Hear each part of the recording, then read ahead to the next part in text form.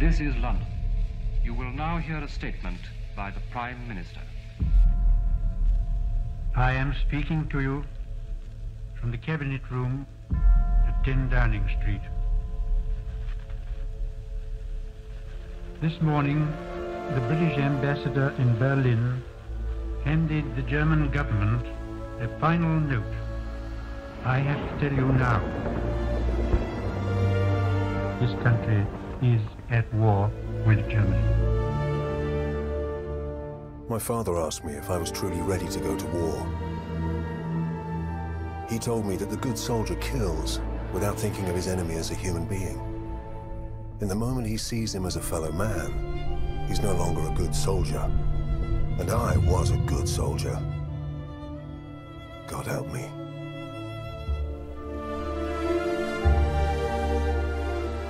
Within each of us lie the seeds of an undefined greatness.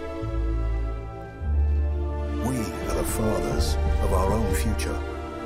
That future must be chosen, nurtured, guided. It must be driven with conviction.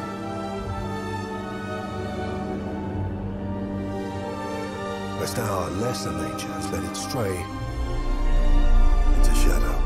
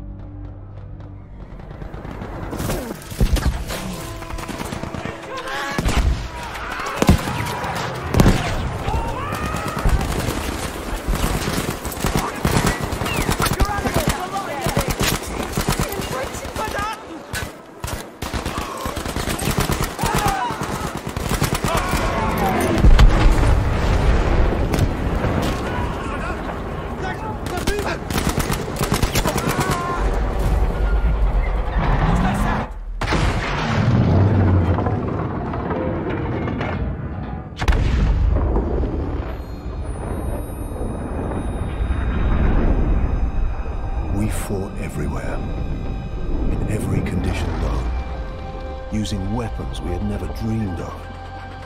But death is death, no matter where you are. And suffering is the same in every language.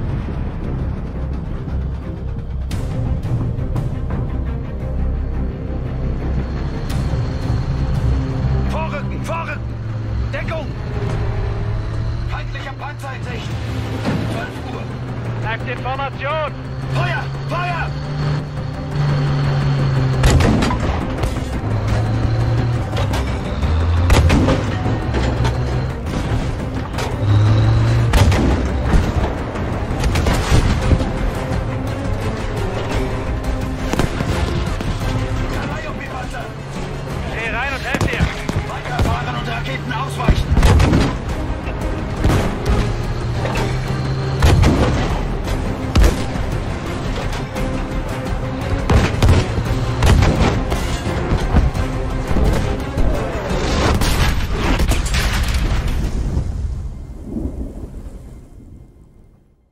Technology moved faster than you could think how to use it.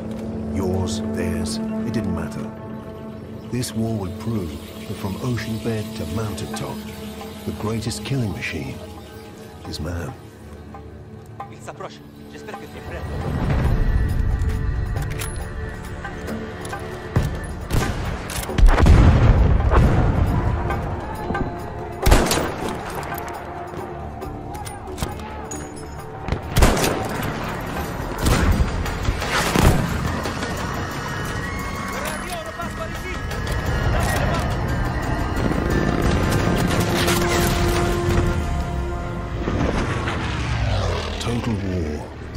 death home. It wasn't just about the soldiers on the front. This time, the crosshairs found the workers on the assembly line. They found the commuters on the train. And they found the children in the schools.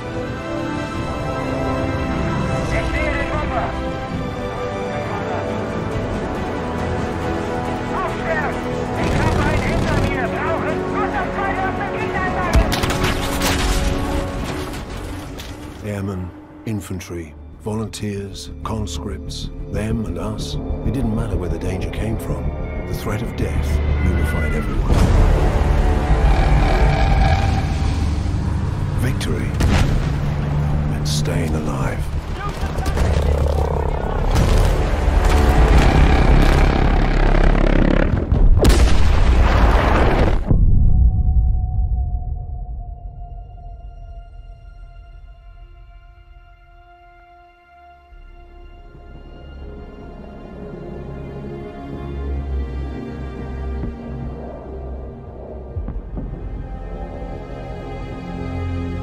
Man's unworthiest creation. What led it back to us? Does a hidden hand guide it? Birthing us in violence and blood? Ending us in fear? Alone?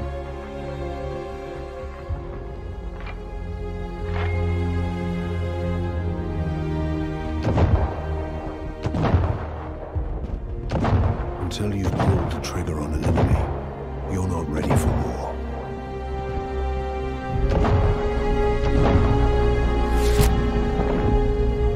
You're only ready to die.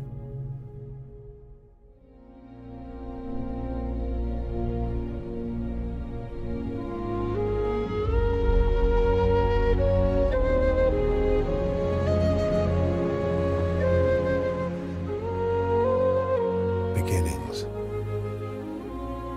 Endings. In between one and the other. Between first and last. Always searching. Sometimes finding. Brothers. Sons and daughters. Mothers and fathers. We have no world without them. There is no other world.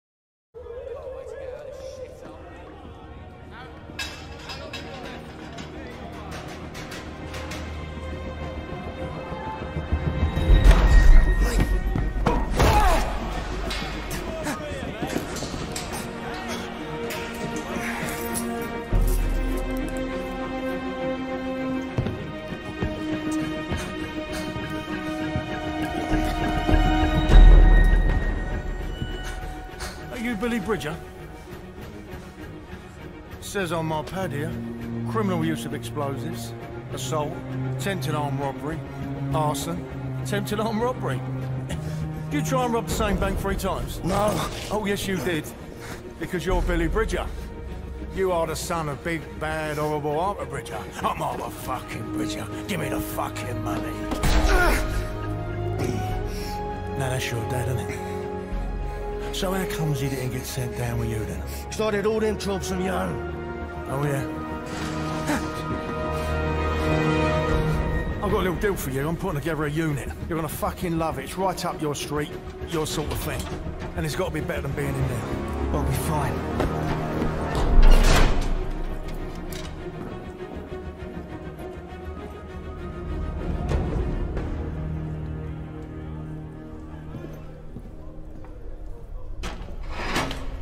What sort of unit? Tell me, Bridger, do you like the seaside?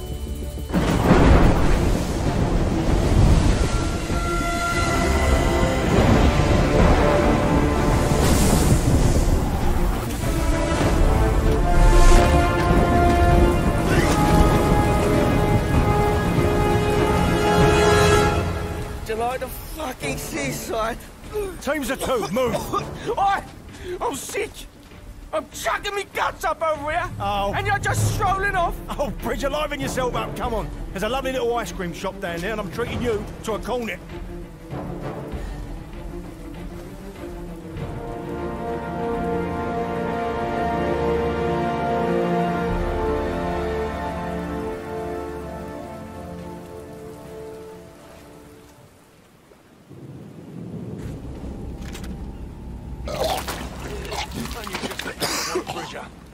Give me a sec, will ya? I can barely move without spilling over. What do you want me to do? Tuck you in and get you your teddy? Now come on, get moving.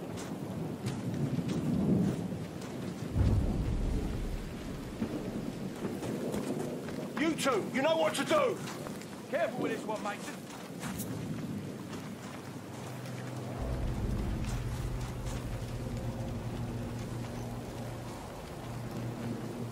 Up and over. That's a Stuka incoming. Them the planes were meant to blow up? Yeah, that's them all right.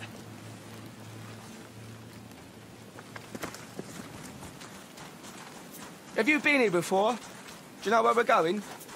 Oh yeah, I come here all the time. I bring the missus along sometimes. So that's a no then, is it? You don't know where we're going? Listen, this job requires a certain amount of think on your feet. Do you understand? Right. Yeah. Great. Move it, move it! Right then. Now get on them binoculars and tell me what you see.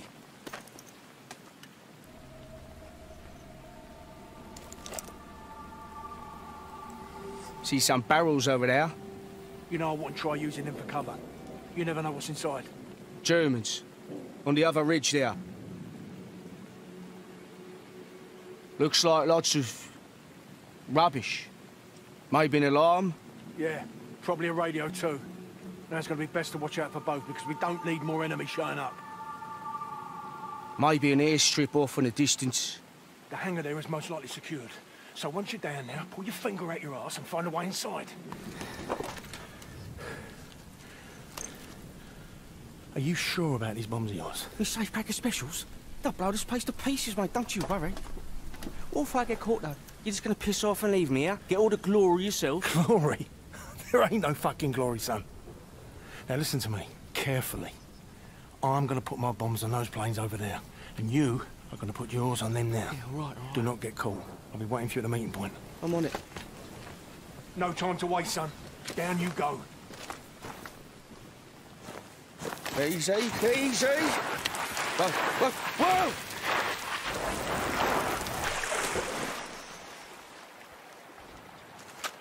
Fuck this for a game of soldiers. You horrible bastard, Mason.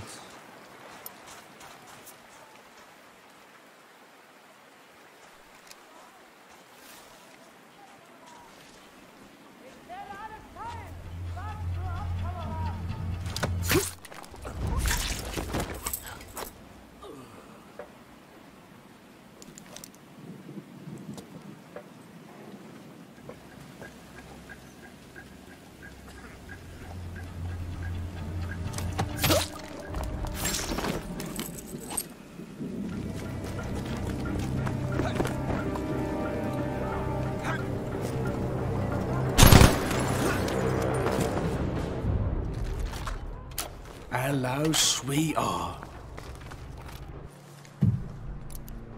There. One safecracker special, courtesy of Billy Bridger.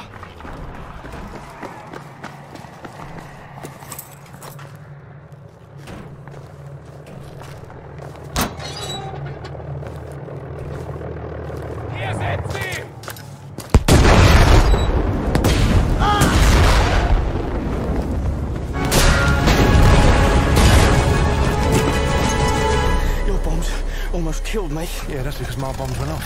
What about yours? Mine are gonna go up any second. Watch this. Jesus Christ, Bridget, did you plant your bombs or not? Wait for it.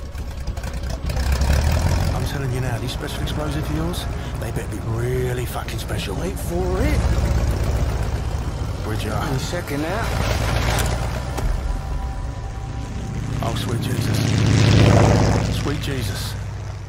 Here we are, at Fritz's shitter, and I ask you to do one thing. One fucking thing that you tell me that you're a big expert Can I in. just say No, you it? can't. What the fucking hell was that? I've occasionally teething problems. Teething problems? Don't make me fucking laugh. I could have done that with a fucking light breeze, a speck of rain, or a tiny, teeny bird perched on that wing would have done more damage.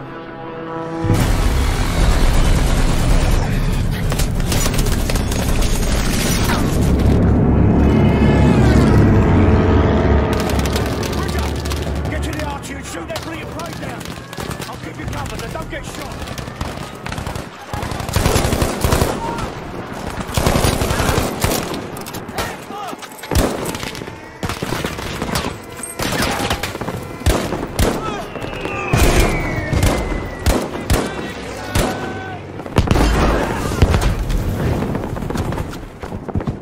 Come on! Let's see how you like this, flyboy.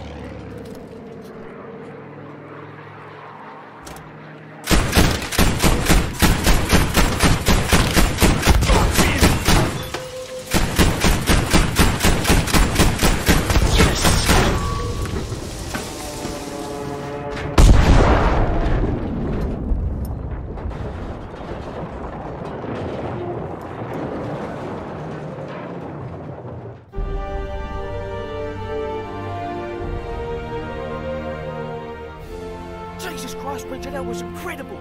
Thanks, yeah, you're welcome. You're a fucking disaster. Me? You're the one that's gonna got himself shot full of holes and shit. Yeah, because of you, you tit. Listen, I was sitting pretty in prison, mate. I was not bothering nobody and not getting shots at you. You come along. This is your fucking fault. Listen to me. You took the fucking deal. You want to start paying it off your end? Then you need to fucking liven yourself up, boy. Do you understand me? Halt! Wer seid ihr?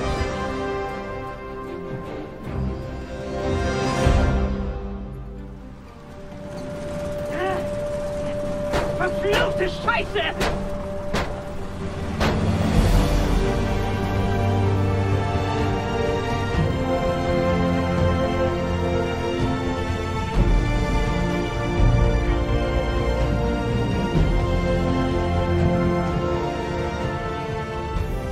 You're gonna have to do this next one on your own, all right? Just like you did all those banks, remember? Yeah. Yeah. I'll get it done, no bother. You all right? Yeah, of course I am. Listen. Take this. This goes bang and everything. Right. I'll get down there and finish it up. Get you some help. I'm holding you to that deal. Yeah, just do the job and we'll see. I want to have a little kip in this shithole. Don't stand there staring at me. Move. Go.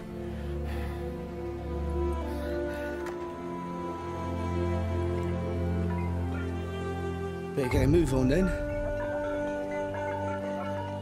Need to make sure none of the supplies here get put to use. That bunker might have what Mason needs. Need to shut down those radar stations.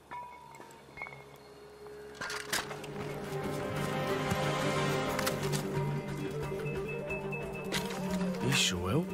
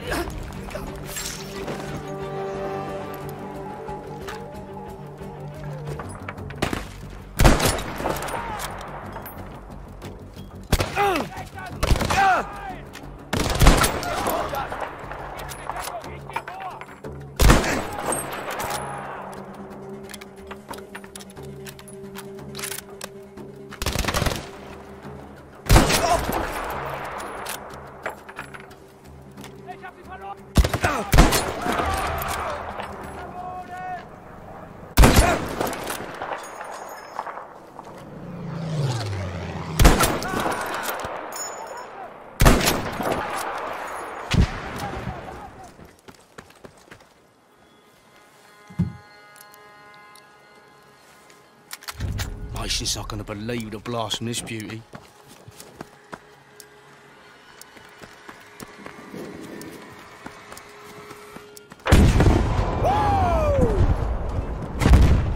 No more instruments of destruction for you, Jerry.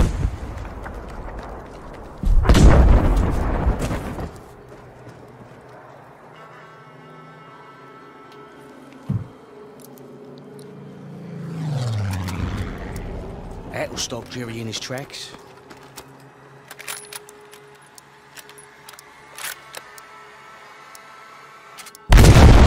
Nasty chicken!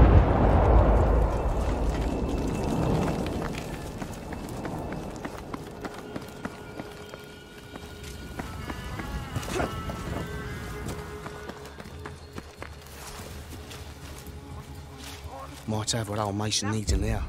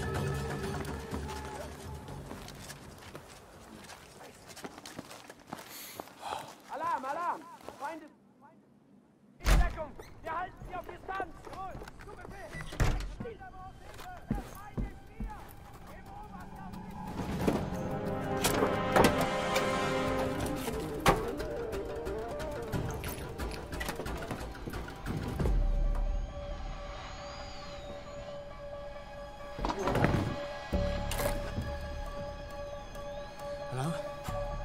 Brother Bridger to HMS Sussex, can you hear me? Hello?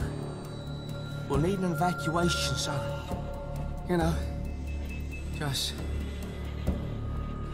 Don't leave us behind.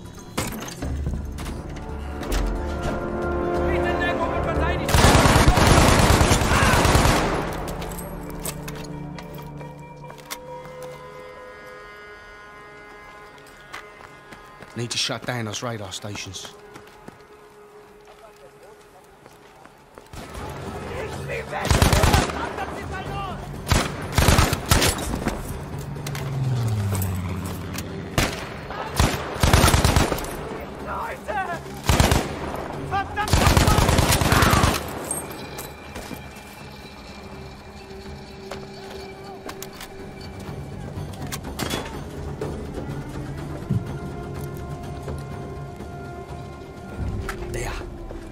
Safecracker special, courtesy of Billy Bridger.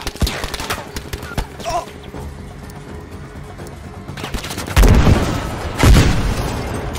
Yes!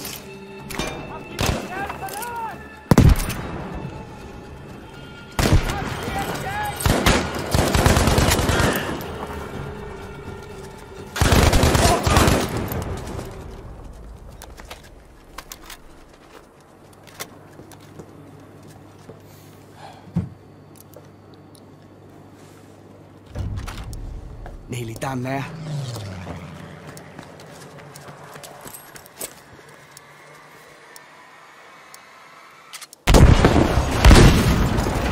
Nasty chicken!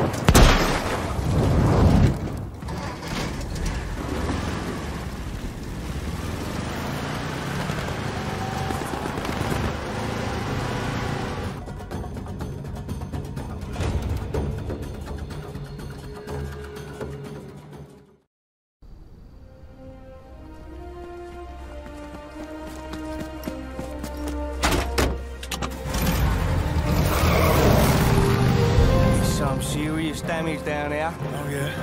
Yeah, look. I got bandages and stuff. That's good, son. That's really good. I'm taking care of you, all right? It's all gonna be fine. They've radioed a boat to come and get us. You did what? I radioed a boat. No. No. Oh, Jesus Christ. You have just told every cunt of an Iron Cross exactly where we are.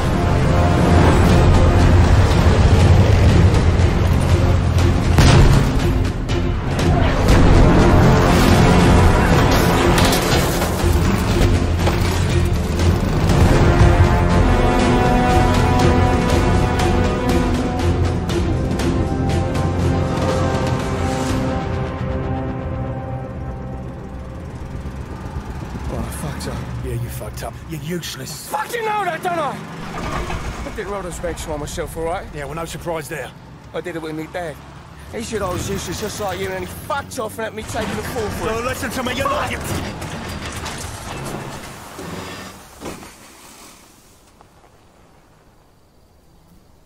You're not useless.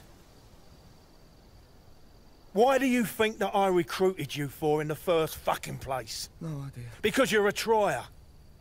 Like them banks you tried to rob. Even though you fucked up, you kept trying. And what good's that now? Then I come for a side, eh? This is war, son. We fight one battle and then we fight another one until it's done. What you gonna do? Feel sorry for yourself and just fucking lay down and die? Or are you Billy Bridger, a trier? Yeah, I suppose. I can't hear you! Yes! I am. Oh, Billy fucking Bridger! Good boy, that's what I want to hear. Right, how about you join your old mate and we go and kill a load of sauerkraut munchers? Yes, please.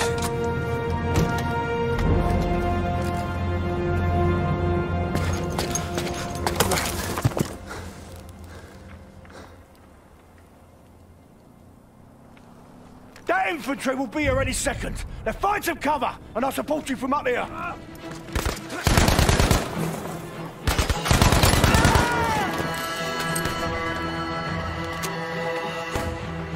We can't keep this up forever.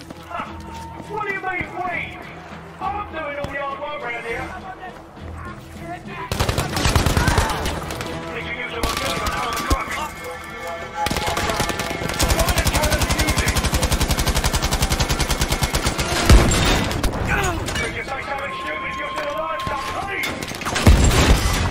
Yes! Right up the cobra! Nice one, son, but don't get too cocky. How about a little music, eh?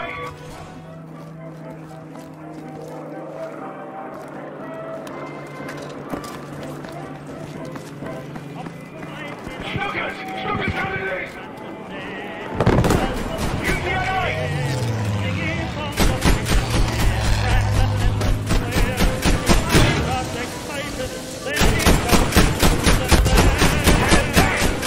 It's a long way to Tipperary. It's a long way to go. Oh, it's a long way to Tipperary. Come on, babe, sweetheart. Girl, I know. Oh, goodbye, Piccadilly. I'll it's a long way to Tipperary. It's a long way to go. It's a long way to Tipperary. To the sweetest girl I know. Goodbye. And it looks clear from up here.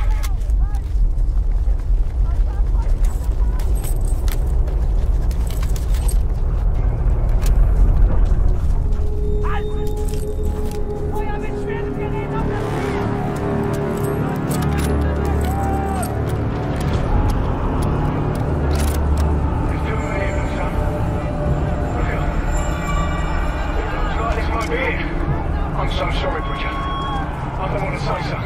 Yeah, me too, mate. We did our best, though, eh? I don't believe it!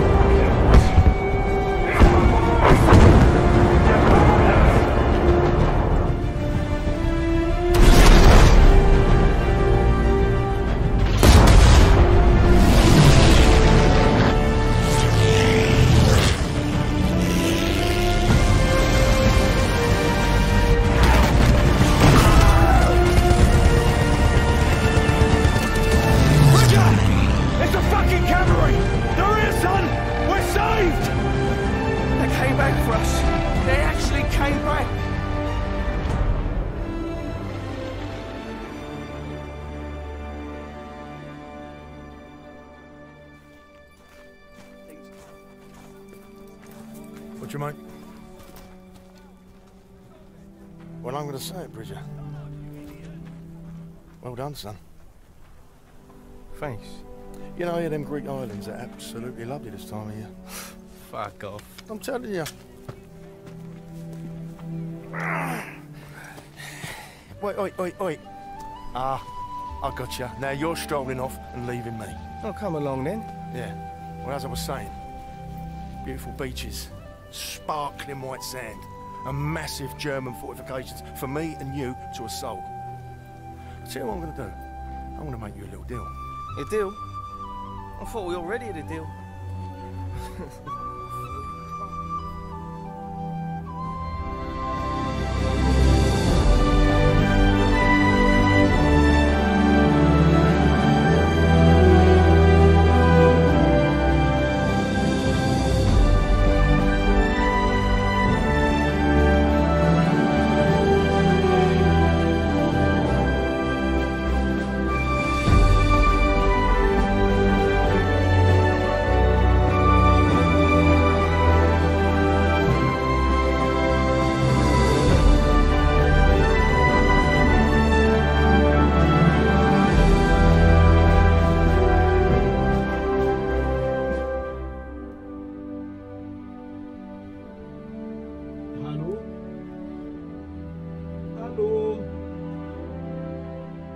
Ist da jemand? Bitte.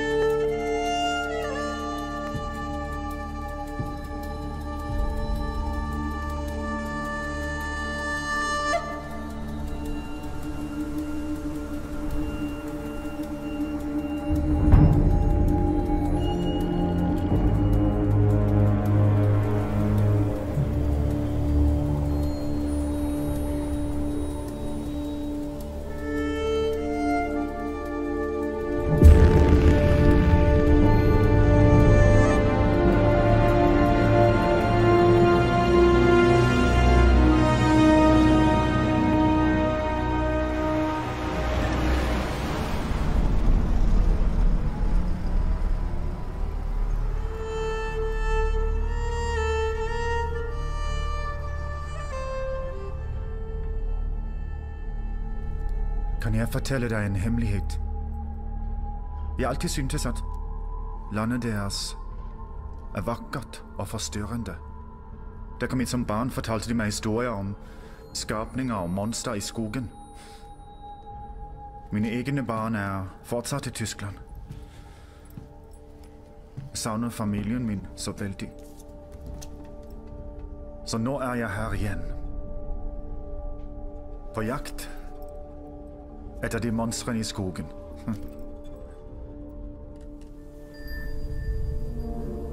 For 3 dager siden prøvde en liten britisk kommandotropp å utføre et raid ved hjelp av en tekniker her. Angrepet lyktes ikke. De ble drept, og vi fanget dem. Vi vet at noen er der ute.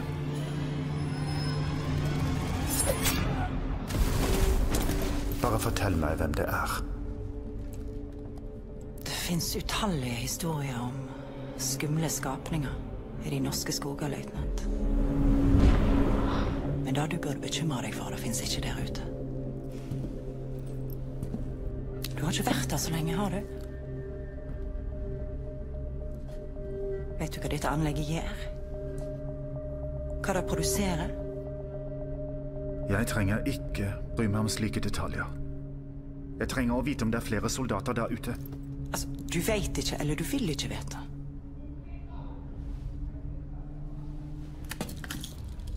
Jeg anbefaler dere å snakke med meg. Om ikke, blir du sendt til Tyskland. Og der kan utspørringen være mye mer ubehagelig. Vannet I dette anlegget mye mer enn essensielt for krigsinnsatsen, løytnant. Folket ditt skaper et monster. Her, I denne bygningen, fatter du?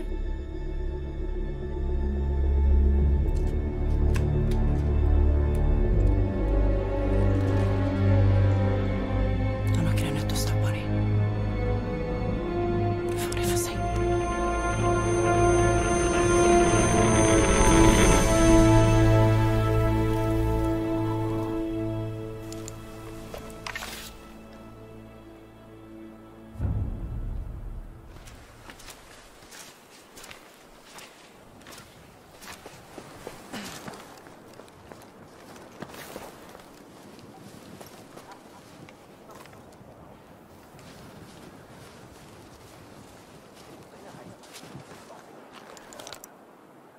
Fiender forut.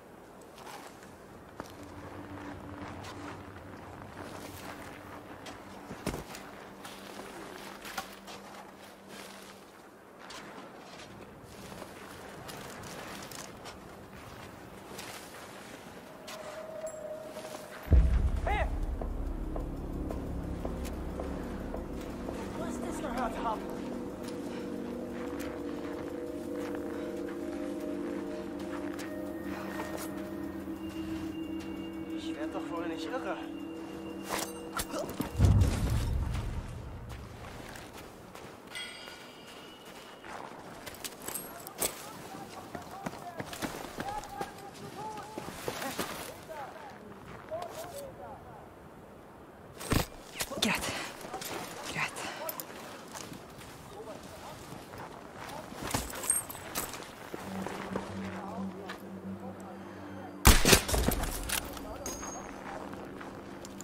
Større enn jeg trodde.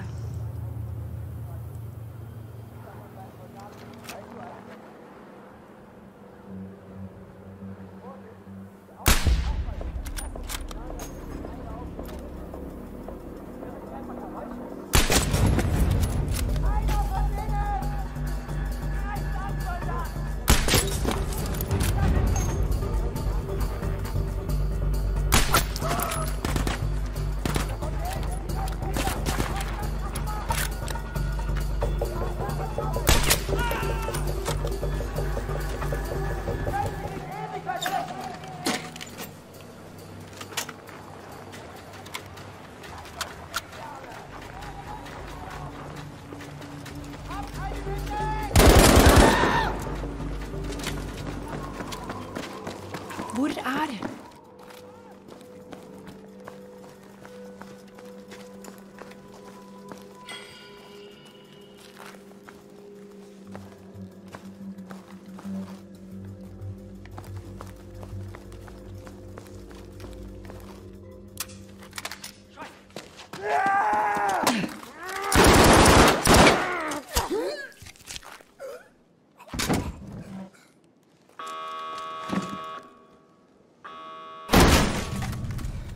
Solveig?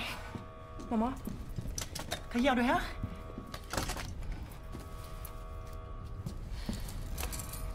Fulgt etter deg. Prøver å redde livet ditt. Ja, det finnes viktigere ting. Det syns ikke jeg. Bli med hjem. Solveig! Vi kan ikke dra hjem. Tyskerne bygger noe forferdelig. Vi må finne ut hva det er. Jeg og du, vi er nødt å stoppe det.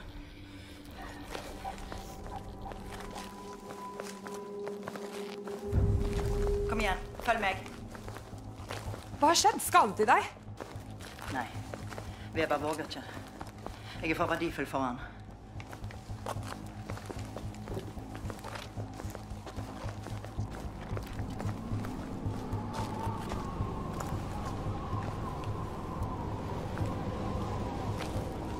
Det kommer flere soldater. Vi må unngå dem. De burde bare dra.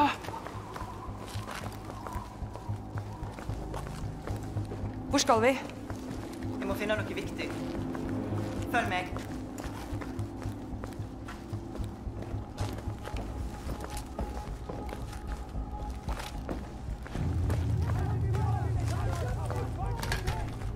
De kommer snart. Pass døra. Skynd deg! Tyskerne, de kommer! For et par sekunder til!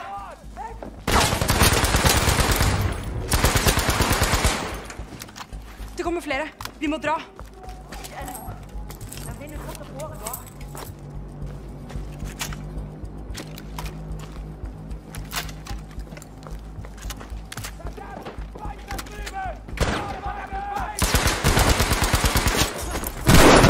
Mamma, nå!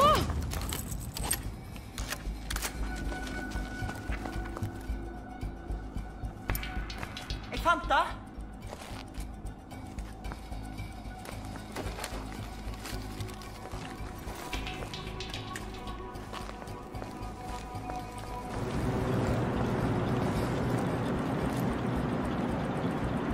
Vi må sabotere hele anlegget. Hvorfor det? Dette er ikke vårt ansvar. Vi må komme oss ut. Du skjønner fortsatt ikke. Vi må stoppe dem for å produsere mer tungt vann. Jeg tar meg av kontrollene her. Du må gå ut og stoppe sentralen. Hva snakker du om? De store metallboksene utenfor. Ikke kast bort mer tid. Gå! Vi møtes på brua.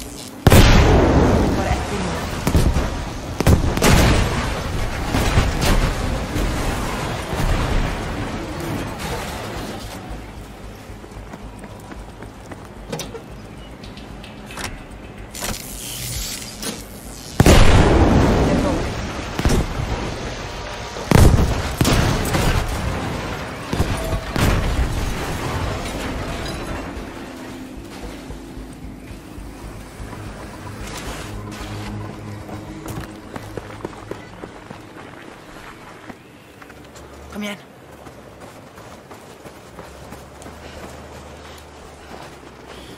Lastebilene. Nå har vi sjansen. Fort!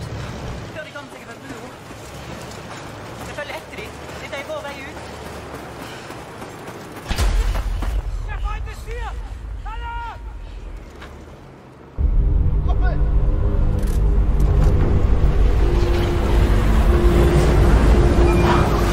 Schluss! Genug! Es reicht! Es reicht! Nok død! På tide å åpne øynene! Ikke hva som skjer her! Du vil ikke være en del av dette, løytnant. Stopp! Vær så snill! Senk våpnene!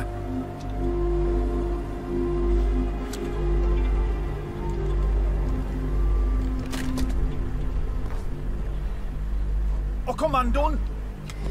Og kommandoen! Solveig! Det er ingen kommando.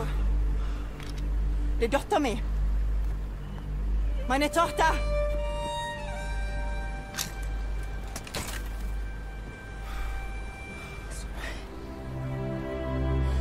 Lastebilene. Ikke en dråpe. Forstår du? Jeg elsker deg.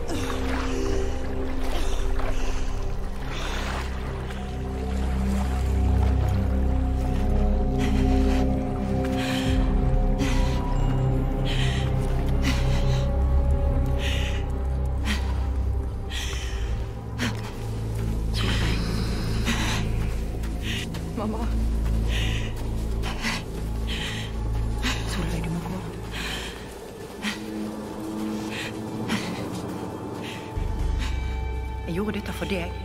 Jeg må dra. For din sikkerhet. Mamma, ikke gå.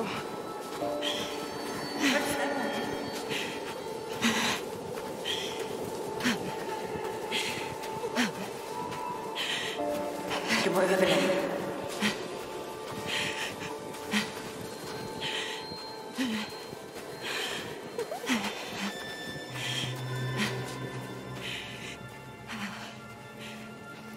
Vi trenger deg, mamma. La meg bli med. Jeg fortsetter fremover, Solveig.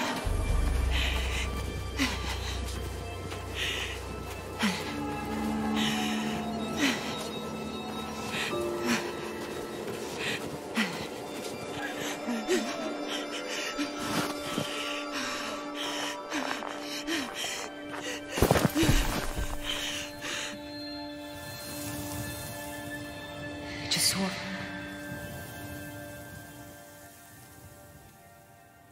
Våkn opp!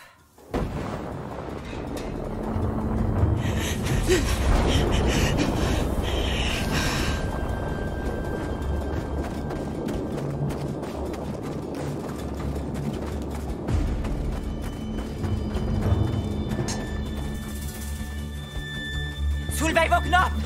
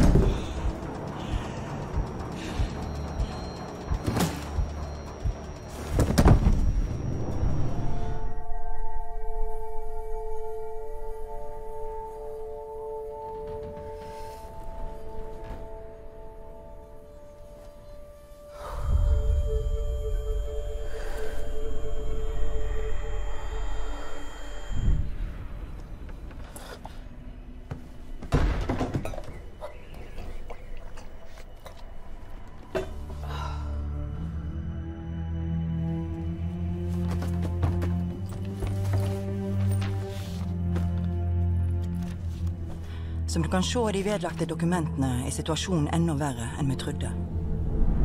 Fabrikken produserer tungtvann, en nøkkelingrediens i en ny, forferdelig bombe som tyskerne utvikler. De transporterer det til Tyskland i morgen, og vi må stoppe dem. Når arbeidet deres er ferdig, vil de ha kraften til å viske ut hele byen. Men de kan ikke lykkes uten tungtvannet.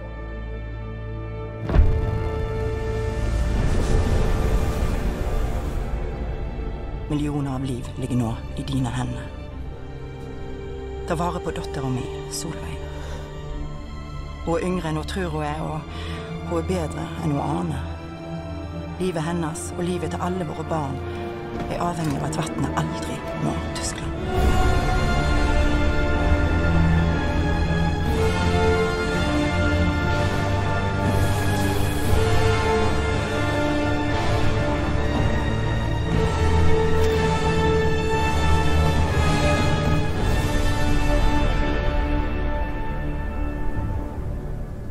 Ok, mamma. Du har lagt igjen instrukser, så jeg skal stoppe tyskerne fra å få tungtvannet. De henter tungtvannet fra lageret. Jeg må ødelegge alt som er der.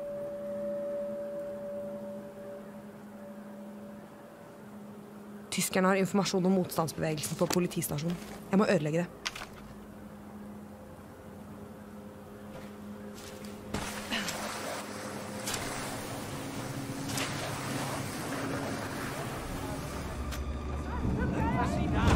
Haltet ihr die Stellung!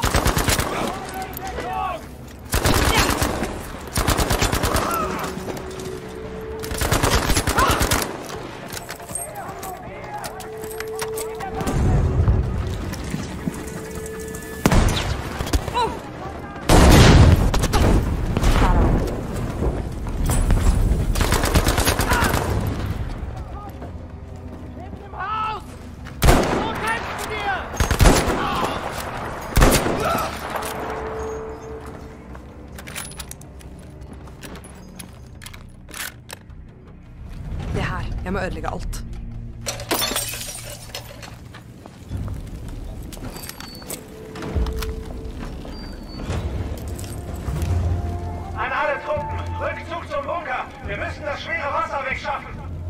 Det må finnes mer tungtvann som på vei til bunkersen. Alarm! Alle Patrouillen müssen das verbliebene schwere Wasser zum Bunker schaffen. Wir werden angegriffen!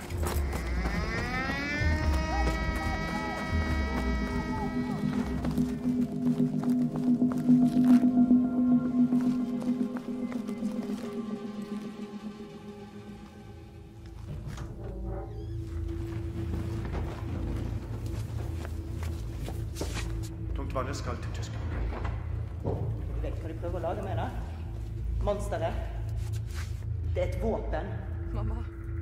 Ja, monsteret et våpen. Men hva skjer hvis russerne lager det før oss? Eller britene? Dette en makt vi ikke kan kontrolleres. Du kan ødelegge oss alle. Hallo? Verdammt! Sie sind hier!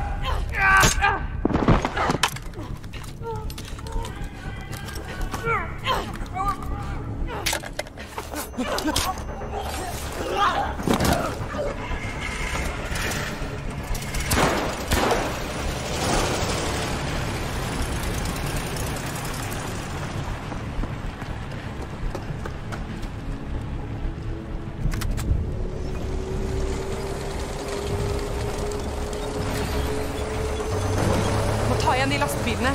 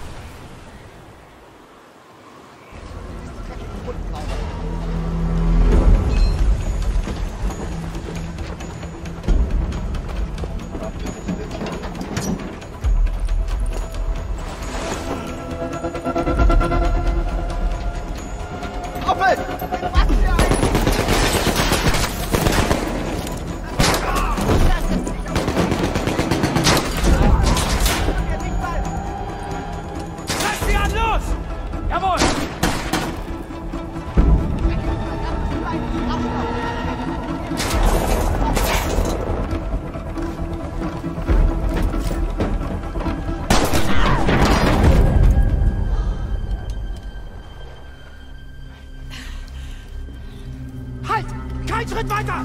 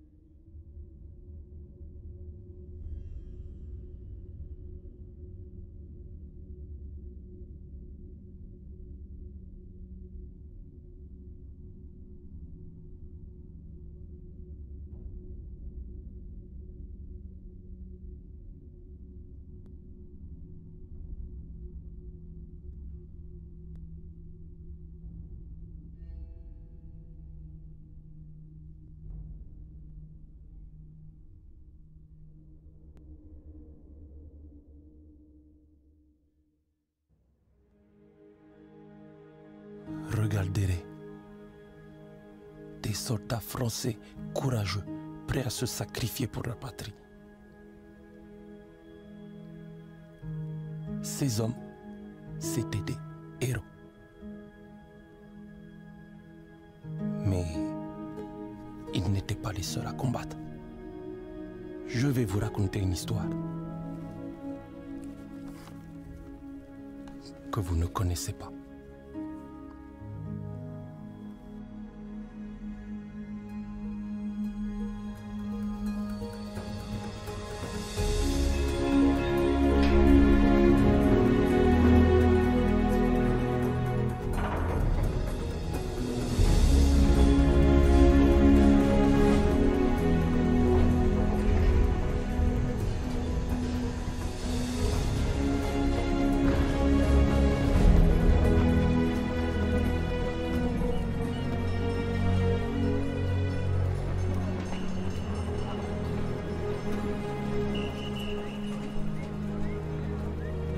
Deme. Nangadev. Idrissa. C'est pas possible. S'ils t'ont laissé t'engager, ça veut dire que ça va pas du tout, de... Ils m'ont demandé de venir repousser les Allemands parce que tu es trop faible et trop vieux pour ça, Idrissa. Regarde-toi. Alors tu es venu gagner la guerre tout seul, c'est ça?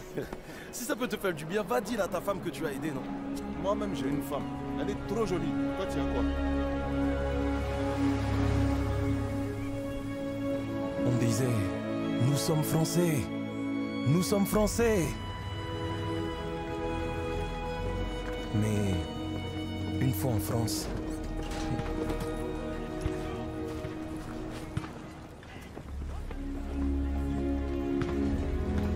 nous avons vu à quel point nous étions Français.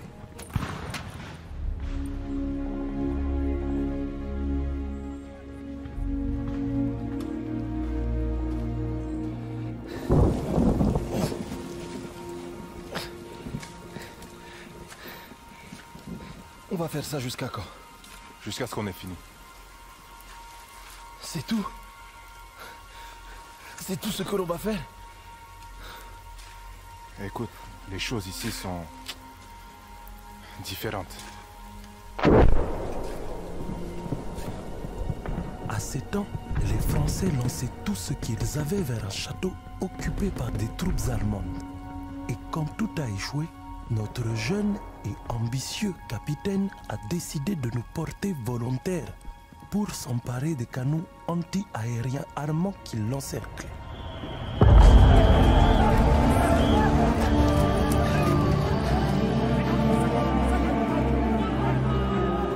Hey! Hey! Il faut garder ton calme. Joue pas les héros. Hein? Reste en vie, petit frère. Hein?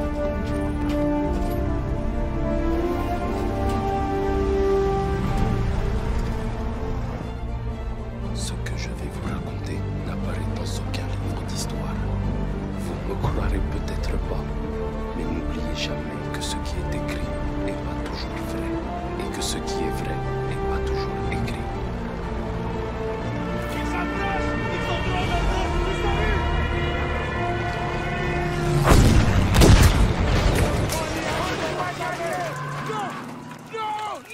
Tu dois tirer où? Sois fort! Sois courageux! Je les vois! Les Allemands arrivent!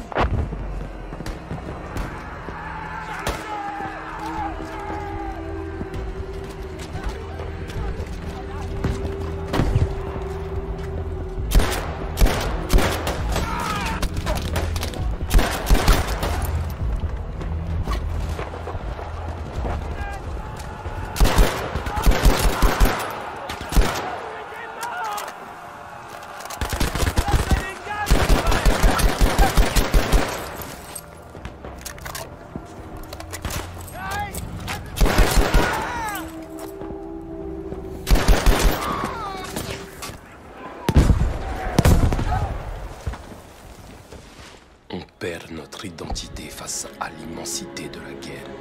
Une autre fourmi, un autre cadavre.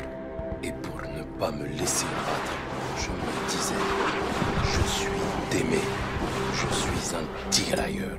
Et que Dieu nous aide.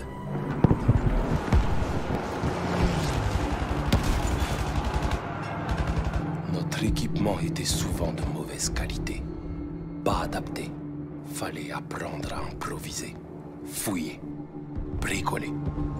Je me disais, allez d'aimer, cherche, trouve un moyen pour que ça marche.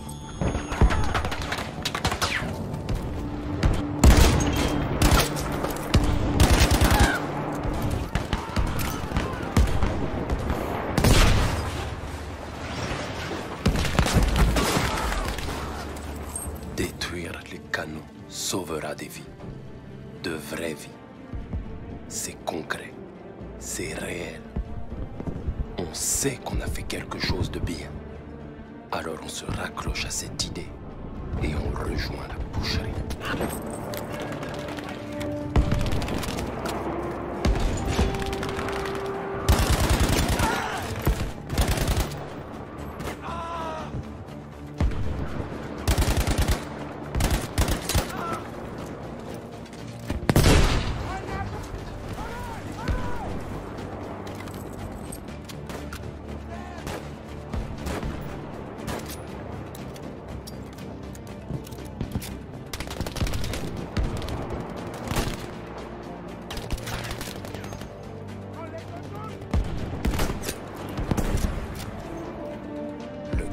Général allemand.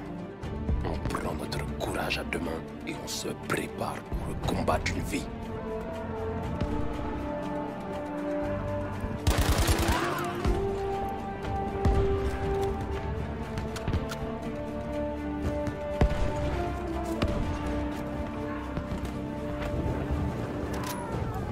On était tous emportés par l'euphorie de cette surprenante victoire.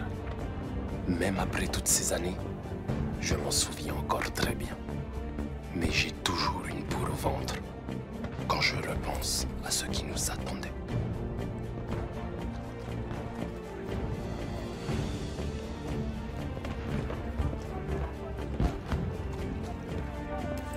Ennemi repéré!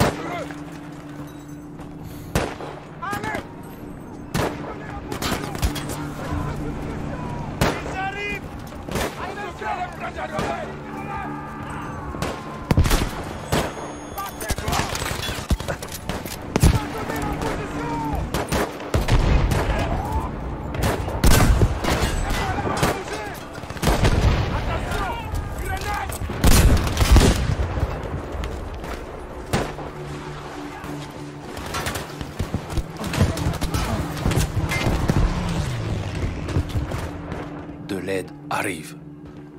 Une traînée dans le ciel bleu. Ce pilote sera récompensé. Et nous, non. Mais on ne le sait pas encore.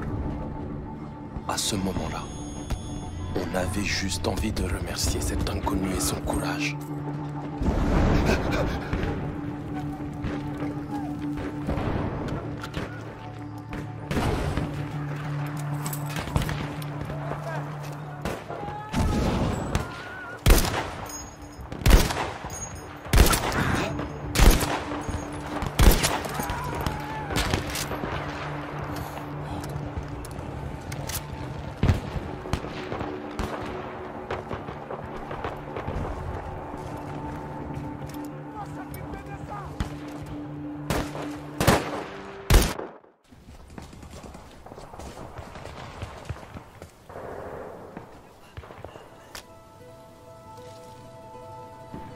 Laisse-le partir, petit frère.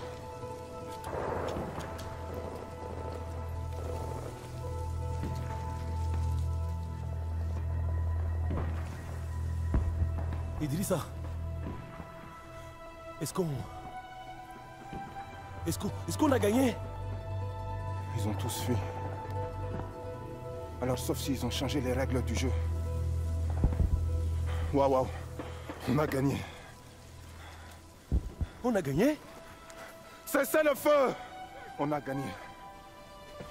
On a gagné! On les a eus! On les a battus! On a gagné! On a gagné! Surveillez les arbres là. Rassemblez les armes et les munitions. Idrissa, attends. Qu'est-ce qu'on fait maintenant? Viens, on y va. Il faut qu'on continue là. Faut te reposer, petit frère. Tu es vivant. Peut-être ils nous donneront une médaille de... Mais il faudrait prendre ces canons pour recevoir une médaille. Démé, on n'a pas de commandant. On ne peut pas avancer sans soutien. Tu en es sûr?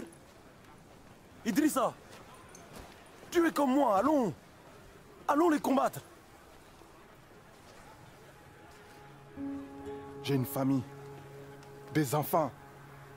Mais regardez-vous. On a déjà fait mieux que les meilleurs soldats français. Alors je vous pose la question. De quoi d'autre sommes-nous capables? Si on avance, et si on neutralise ces canons, les livres d'histoire parleront de nous. De la reconnaissance, du respect pour nous, pour nos enfants. Alors on va prendre ce poste et leur montrer à tous qui nous sommes vraiment. Allons-y! Allons-y! Allons-y!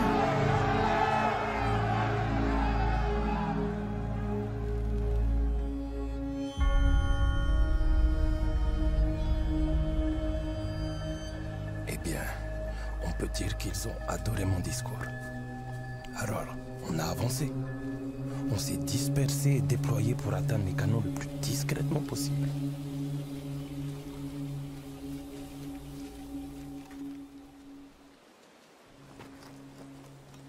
À un moment donné, on a été séparés des forces principales. Je suis parti les chercher de mon côté pour qu'on aille attaquer la batterie principale. Il doit bien y avoir quelqu'un en vie, là.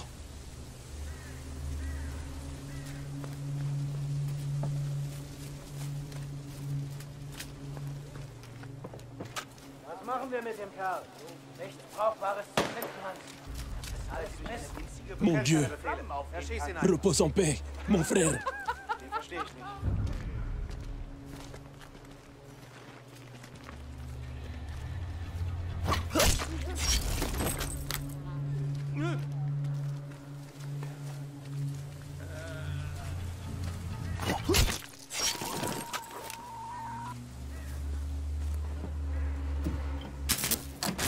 Les Allemands ne pourront plus communiquer entre eux.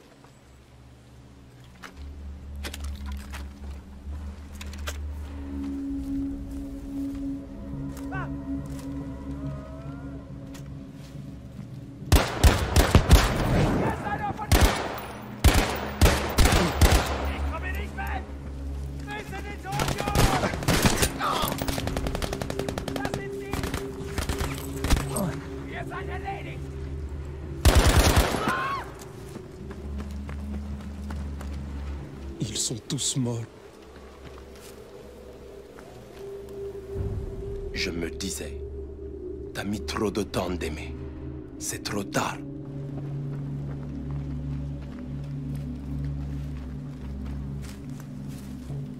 Troupes allemandes et barrage droit devant.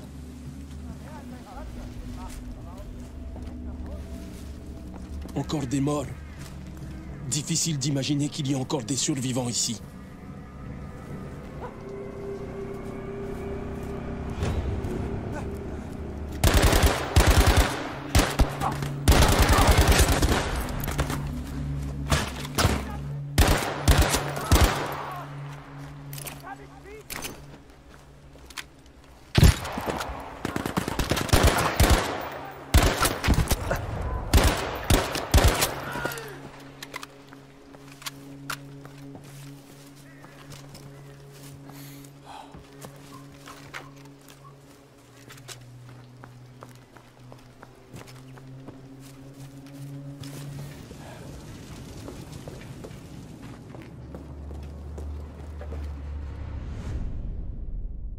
On s'accroche à ces petites victoires, car le combat est sans fin et il faut aller de l'avant.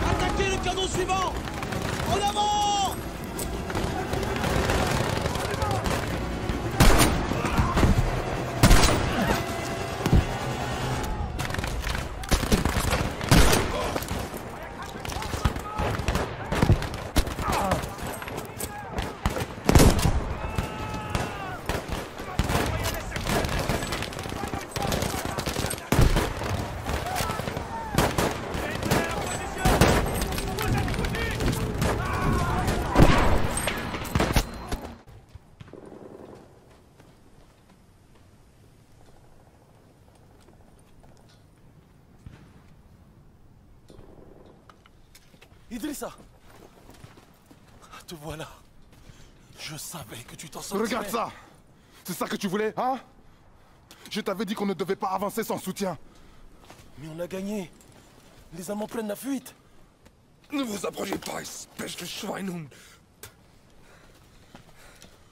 On n'avait pas gagné.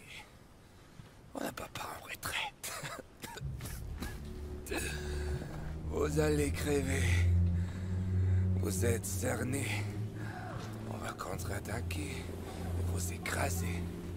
Personne ne saura jamais que vous étiez là. On va mourir. Ma femme, mes enfants. On va mourir. Regarde ses yeux. Tu veux vraiment que ce soit lui qui gagne? Il nous déteste parce qu'il pense qu'on est inférieur. Si on recule maintenant, tous ces hommes seront morts pour rien. Attends. Il pense qu'on va rester là, ou bien battre en retraite. Le plus gros de leur force se trouve dans les bois, donc...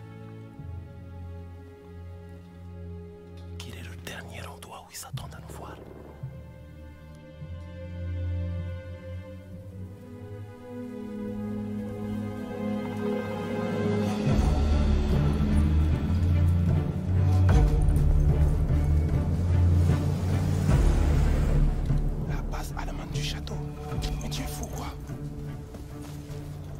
N'arrive pas à battre ses fâches, Miag, ni même à s'approcher de leur QG. Et c'est toi qui vas prendre le château tout seul?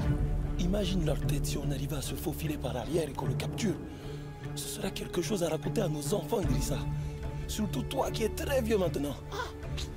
À leurs yeux, on passera pour des rois.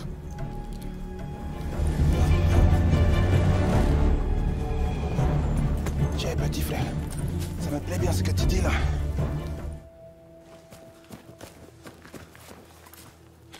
Des émetteurs radio là-bas et des canons de campagne sur cette colline. Ça va être un sacré boulot de tout saboter. Témé, prends ce lance-fusée. Tire avec pour nous dire d'attaquer.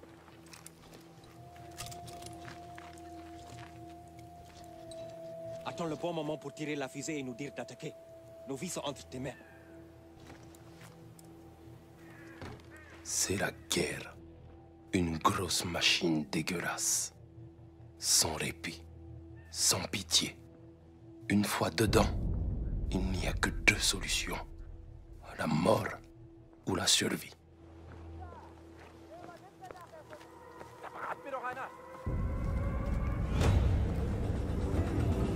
Einer von denen direkt hier!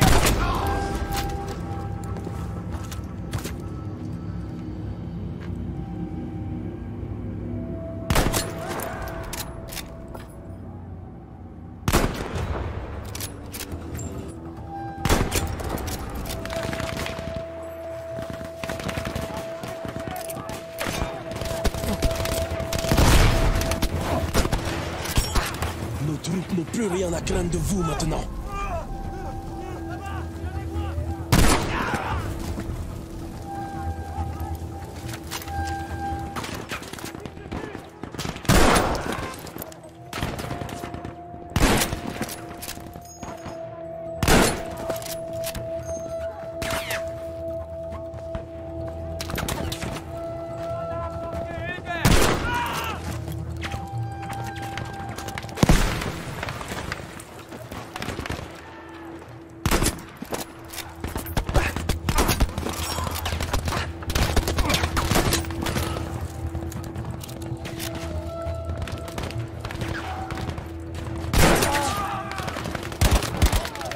On va aller au combat et leur montrer ce qu'on vaut.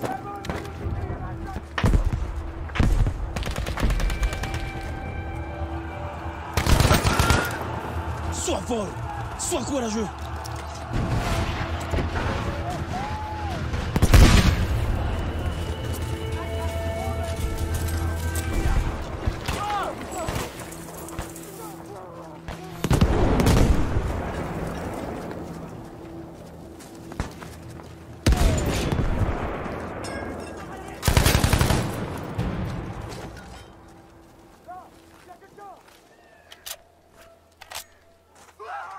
Alors qu'on se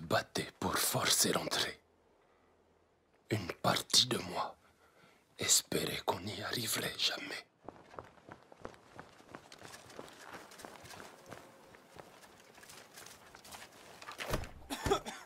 Allez! Allez! Aimé! Écarte-toi!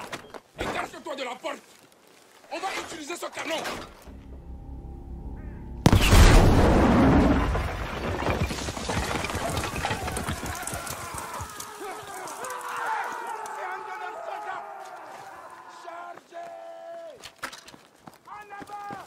On y va!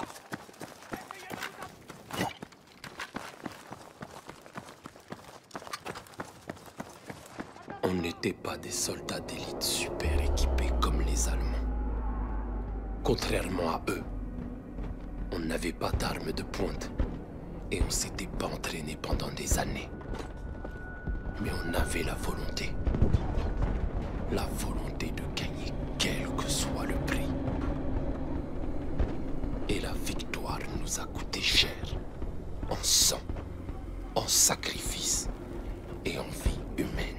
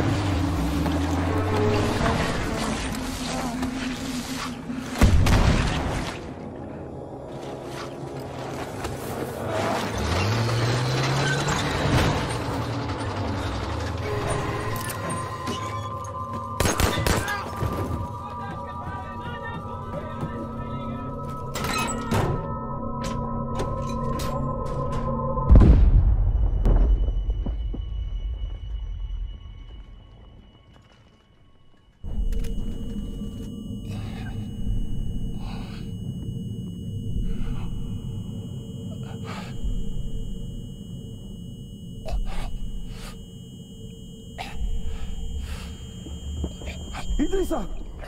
Oh mon Dieu! Idrissa! Réveille-moi! Idrissa!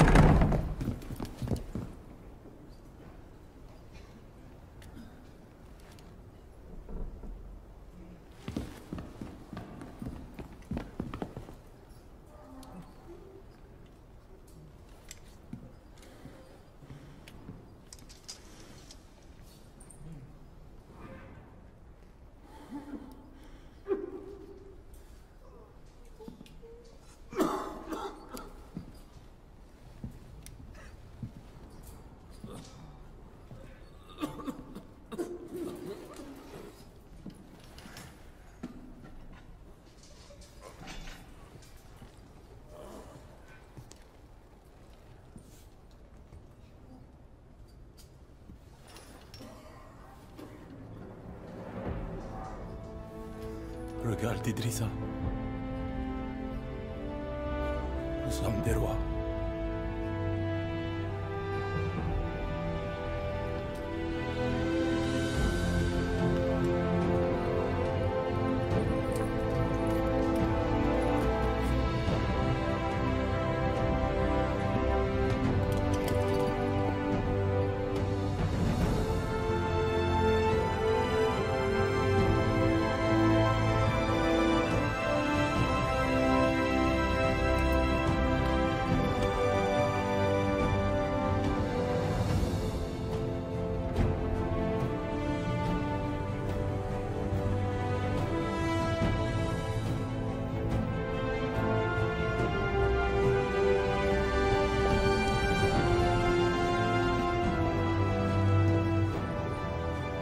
Messieurs, nous sommes fiers de vous et de ce que vous avez accompli.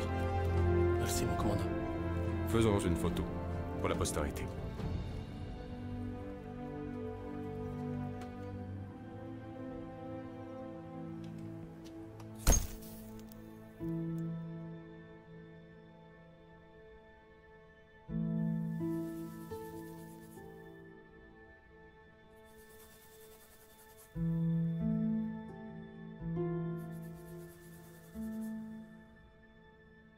Quand l'armée française a libéré Paris, ils ont retiré tous les soldats noirs. Ils les ont remplacés par des visages plus familiers. Mais moi, je sais ce qu'on a fait. Et à quel prix. Et j'en suis fier.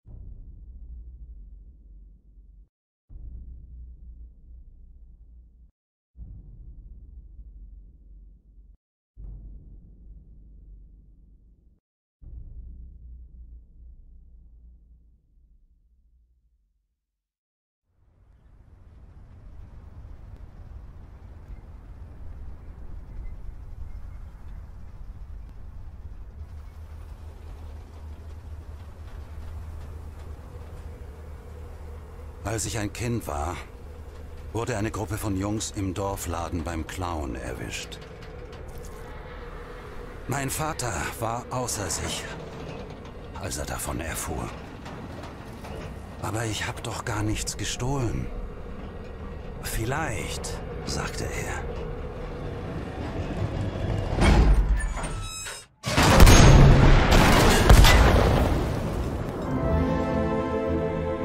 Aber du warst dort. Mein Name ist Peter Müller. Kommandant des Tigerpanzers 237. Und ich war dort.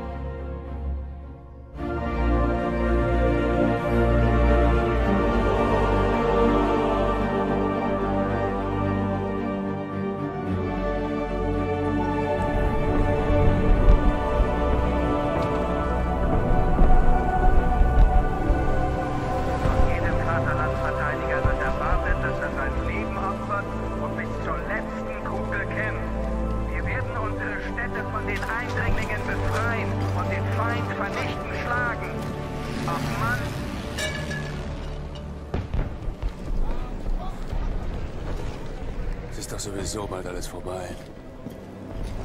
Müller! Sagen Sie mir, dass wir Nachschub kriegen. Und einen neuen Funker. Das wäre gelogen, Kerz. Ich lüge niemals, das wissen Sie. Das ist sehr anständig von Ihnen, Kommandant. Tja, Kommandanten können Sie es eben im Gegensatz zu Fahren nicht leisten, jeden Mist auszusprechen, der in den Sinn kommt, Schröder. Ja, Kommandant. Auf Ihre Position. Muss der dir eigentlich die ganze Zeit hinterherlaufen wie ein streunender Hund? Er ist noch ein Kind. Dann hast du ihm ja bestimmt die Parteilinie erklärt. Ich habe ihn nur daran erinnert, wer wir sind, Kerz.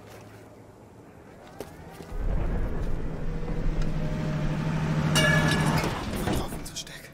Vertrau auf Deutschland. Vertrau auf uns. Und?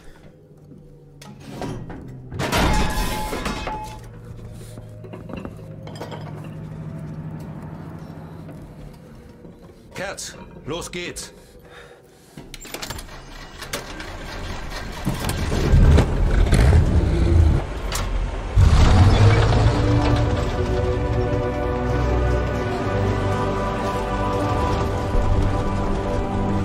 Warum sprengen wir nicht einfach die Brücke und halten die Amis auf der anderen Seite? Weil wir uns nicht zurückziehen. Wir rücken vor.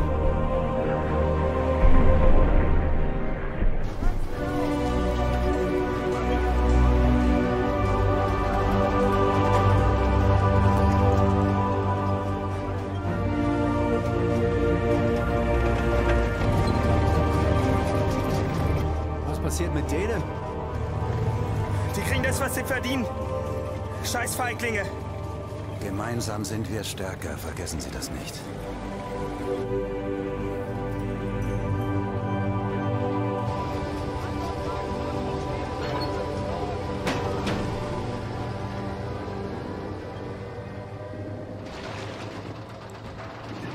Anton 1, vorrücken und unsere Streitkräfte am Bahnhof unterstützen. Anton 1, rücken Sie umgehend zum Bahnhof vor. Befehl bestätigen, Hartmann. Ja, Kommandant. Anton 1 an Oberkommando gehen jetzt in Position. Anton 1 geht jetzt in Position. Alles klar. Aufbruch. Jawohl, Kommandant.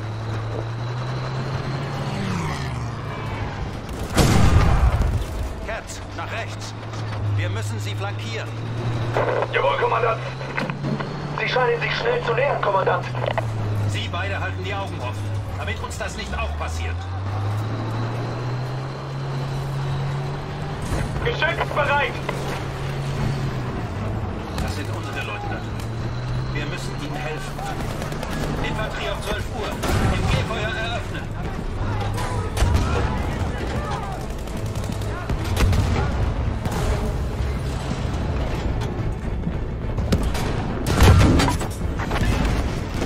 Bereich gesichert. Anton 1 an Oberkommando. Schienen sind frei von Feinden. Gute Arbeit, Anton 1. Wir wussten, gegen einen Tiger haben Sie keine Chance. Rücken Sie jetzt auf der Hauptstraße vor und helfen Sie der Infanterie. Auf zur Hauptstraße, Kerz. Jawohl! Vollends, Schwarze!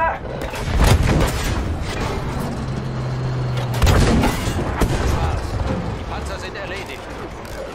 Ihr habt keine Chance gegen uns. Vorwärts. Wir müssen die Truppen der Amerikaner ausschalten.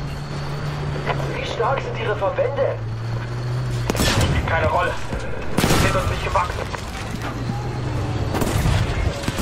Artillerie!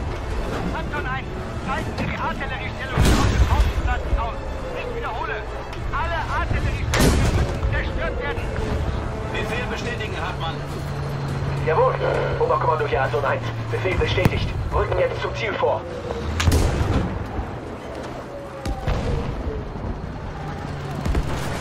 Da ist die Artillerie. Wir haben hier eine Menge Gegner, Kommandant. Gnade ist Schwäche. Ich werde meine Mutter stolz machen.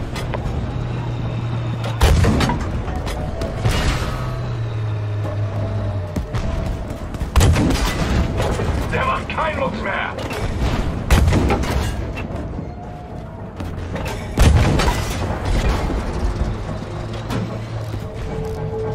Anton 1, feindliche Panzerdivision versucht, den Platz zu stellen.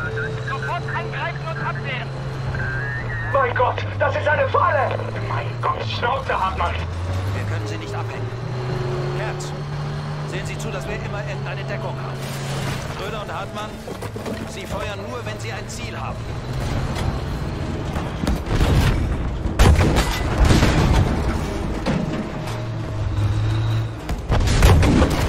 Volltreffer!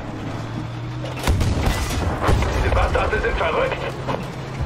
Kommt an die Stärke und an Deutschland.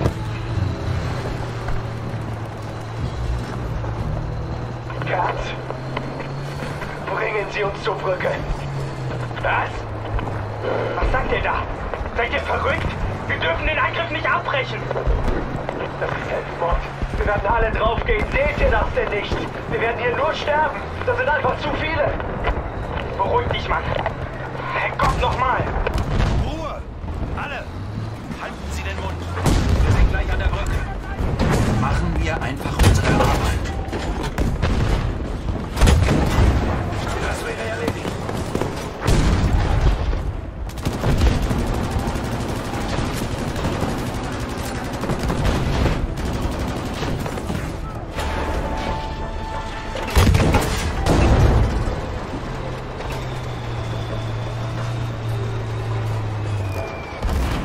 Noch mehr Shermans! Alles klar, wir können los. Das sind so viele Herr im Himmel. So viele. Sie haben Panzer, wir haben einen Tiger.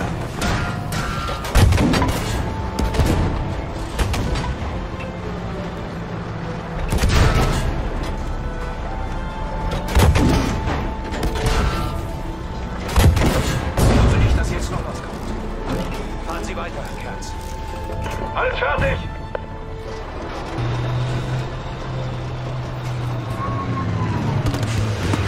Kommandant, roter Rauch.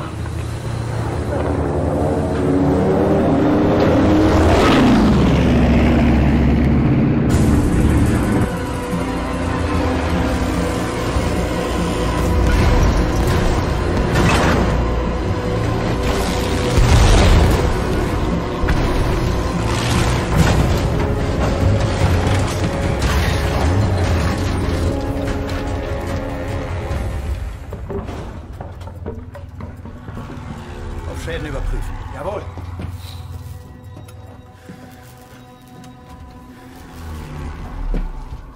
Statusbericht.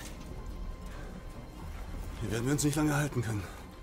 Jemand muss da raus, uns einen Weg suchen. Schicken Sie Hartmann. Wovon zur Hölle reden Sie da? Der Mann ist nicht in der Verfassung. Vertrauen Sie auf unsere Stärke. Das waren doch eure Worte, oder? Keine Schwäche, keine Sentimentalitäten. Oh, Herrgott, nochmal. Sie sind so wichtig. Das können wir nicht riskieren. Und ich bediene das Geschütz. Dann mache ich das eben. Nein, Sie müssen fahren. Aber Hartmann, der ist doch eh eingeschlagen. Austauschbar.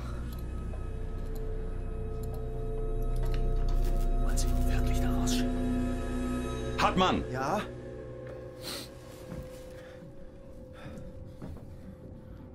Steigen Sie aus dem Panzer. Suchen Sie uns da draußen einen Weg ins Freie. Herrgott, nochmal, Müller, nein, der Mann ist nicht in der Verfassung. Bitte, Peter. Ich kann wirklich Raus nicht. aus dem Panzer, Hartmann. Ich möchte, dass Sie Ihre Pflicht tun.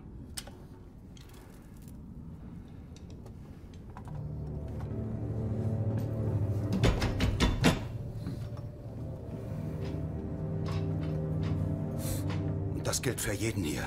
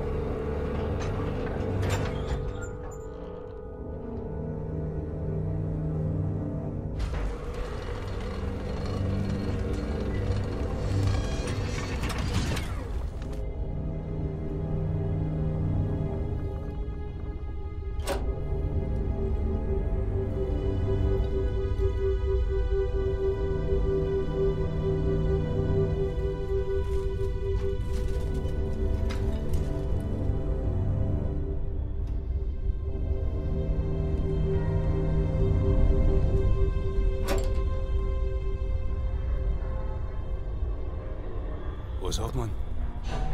Wo ist der hin? Der desertiert? Das wissen Sie doch gar nicht. Ruhe! Hören Sie das?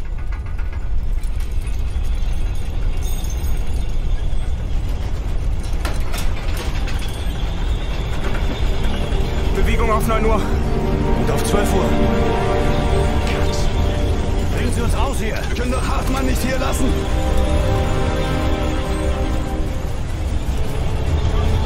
Raus, los!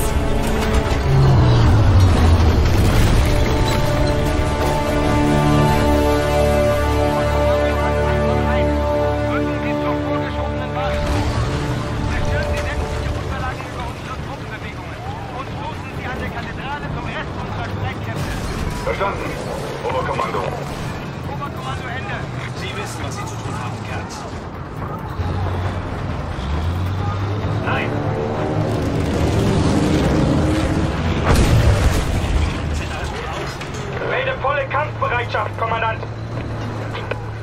Warum kann er nicht einfach Ja sagen?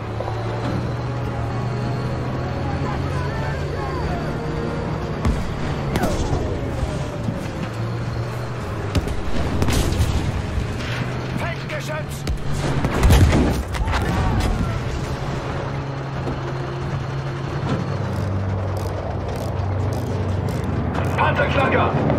Deckung, schnell!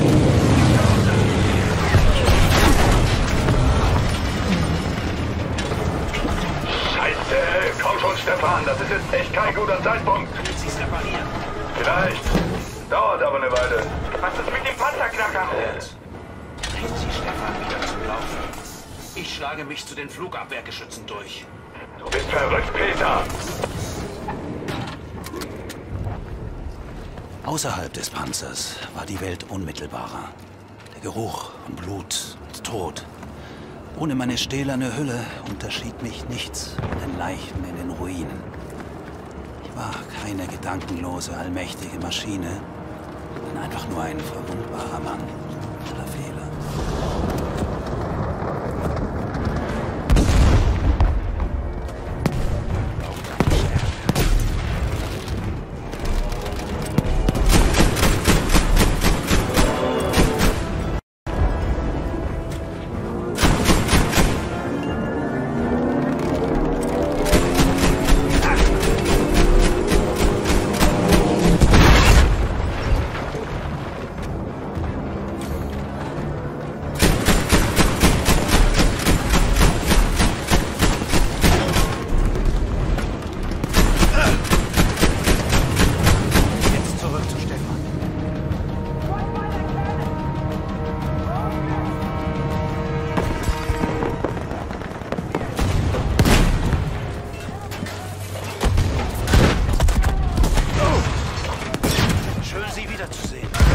Gleichfalls, Peter.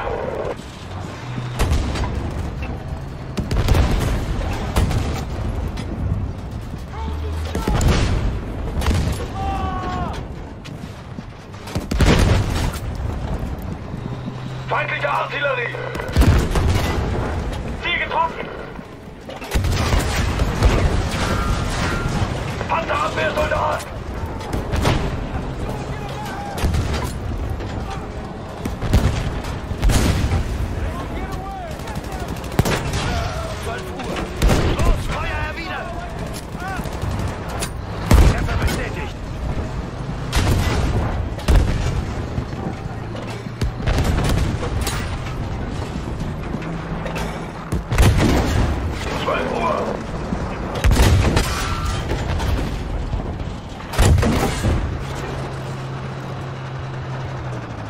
Stefan ist kampfbereit, aber das Funkgerät hat den Geist aufgegeben. Fürs Erste kommen wir auch ohne zurecht. Immer weiter zum Ziel. Das ist die Basis. Was jetzt? Geben Sie mir Deckung, wenn möglich. Ich suche die Dokumente.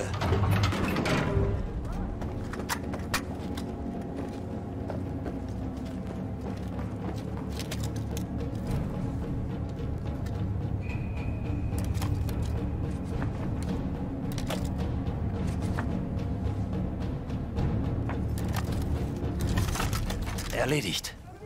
Bringen Sie uns zur Kathedrale, Kerz.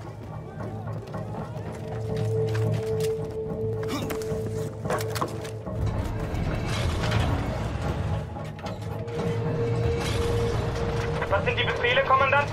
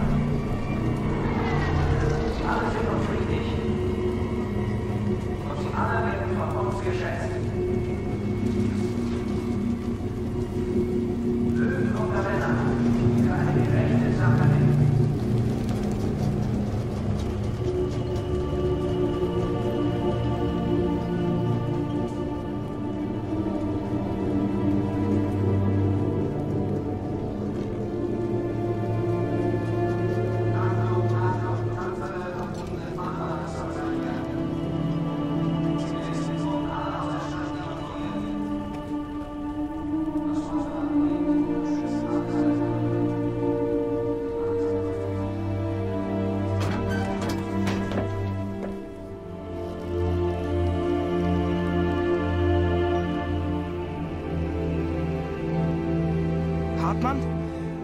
Dieser Idiot! Halten Sie den Mund. Er hat seine Pflicht getan, wie befohlen. Seine Pflicht? Nein, er war ein Verräter. Einer von uns. Fahren Sie weiter zum Hauptquartier.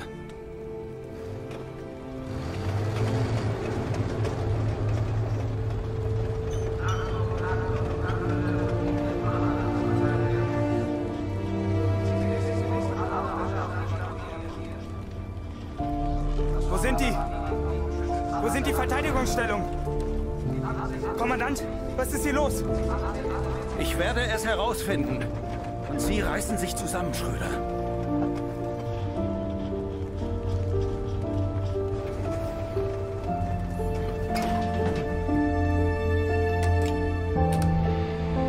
Oh mein Gott. Es geht alles den Bach runter. Mensch, Peter, was machen wir denn jetzt?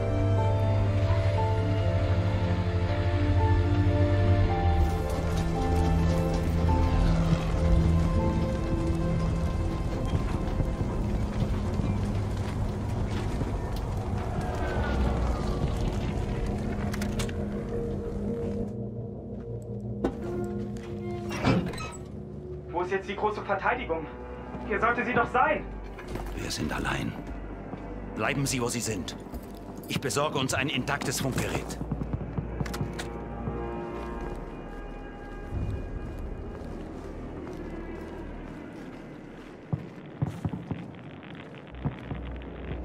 Sobald meine Männer in Sicherheit sein würden, würde ich Zeit haben, über alles nachzudenken, die Lage zu bewerten. Das redete ich mir jedenfalls ein. Damals habe ich meine eigenen Lügen nicht erkannt. Achtung! Alle mobilen Einsatzkräfte an der Kathedrale! Verteidigen Sie den Brückenkopf um jeden Preis! Lassen Sie niemanden vorbei! Ihre Land wird angegriffen! The cathedral is surrounded. Lower your weapon. You cannot win this fight. Für Deutschland! Wir sind hier, um Deutschland zu verteidigen! Verflucht! Sind Sie verrückt? Ruhe! Alle! In Bewegung bleiben oder Deckung suchen! Schermenpanzer! Ziel getroffen!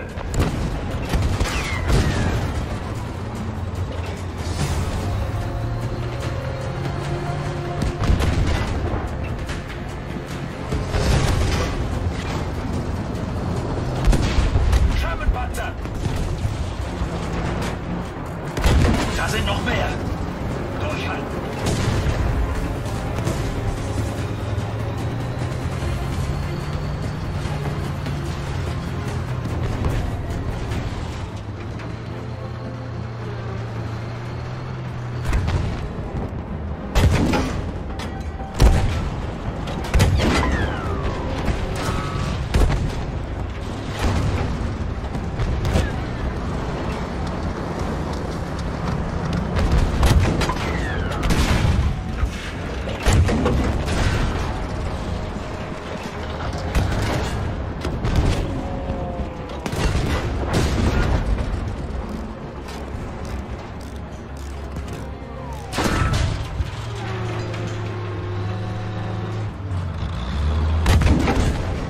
hat gesessen. Wie geht's, Stefan? Stefan geht gut. Vergewissert euch, dass noch alles funktioniert. Das hier ist noch nicht vorbei. Die werden sicher nochmal angreifen. Alle Mann auf ihre Positionen.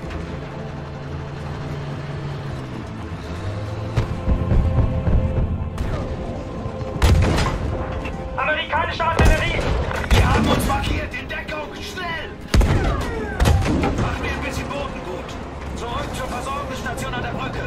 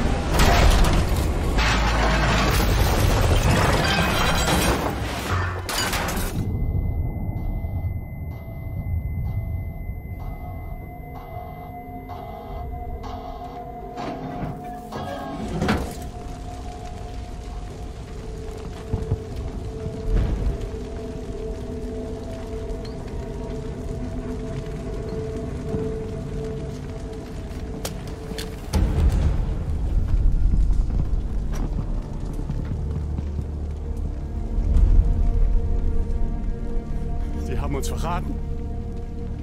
Die haben die Brücke gesprengt. Die wollen uns hier verrecken lassen. Das weißt du nicht, Kerz.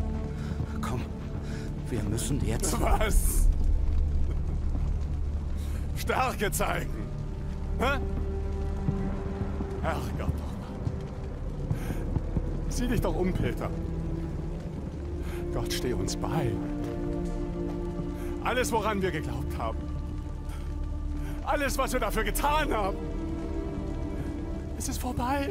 Nein, Kerz. Komm. Tu das nicht, Kerz. Das ist vorbei.